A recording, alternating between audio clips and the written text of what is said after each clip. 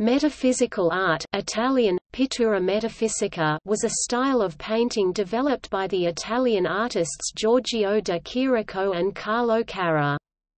The movement began in 1911 with de Chirico, whose dreamlike works with sharp contrasts of light and shadow often had a vaguely threatening, mysterious quality, "painting that which cannot be seen."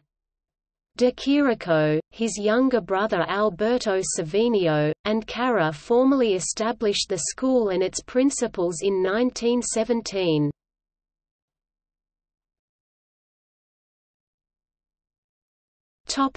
Development.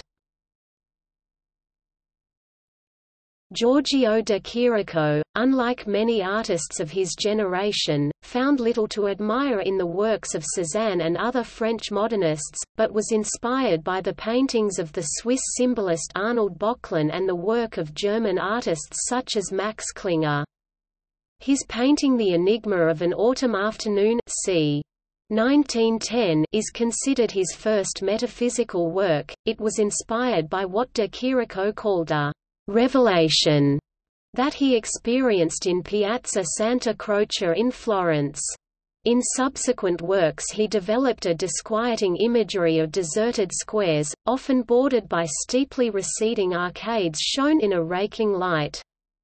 Tiny figures in the distance cast long shadows, or in place of figures there are featureless dressmakers' mannequins. The effect was to produce a sense of dislocation in time and space. In 1913, Guillaume Apollinaire made the first use of the term metaphysical to describe de Chirico's paintings. In February 1917, the futurist painter Carlo Carrà met de Chirico in Ferrara, where they were both stationed during World War I. Carrà developed a variant of the metaphysical style in which the dynamism of his earlier work was replaced by immobility, and the two artists worked together for several months in 1917 at a military hospital in Ferrara. According to art historian Jennifer Mundy, Carrà adopted de Chirico's imagery of mannequins set in claustrophobic spaces, but his works lacked de Chirico's sense of irony and enigma, and he always retained a correct perspective.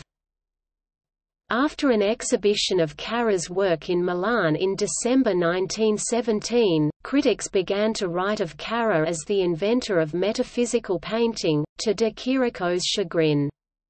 Carrà did little to dispel this idea in Pittura Metafisica, a book he published in 1919, and the relationship between the two artists ended. By 1919, both artists had largely abandoned the style in favor of neoclassicism. Other painters who adopted the style included Giorgio Morandi around 1917 to 1920, Filippo de Pisis, and Mario Cerrone. In the 1920s and later, the legacy of metaphysical painting influenced the work of Felice Casarati, Max Ernst, and others.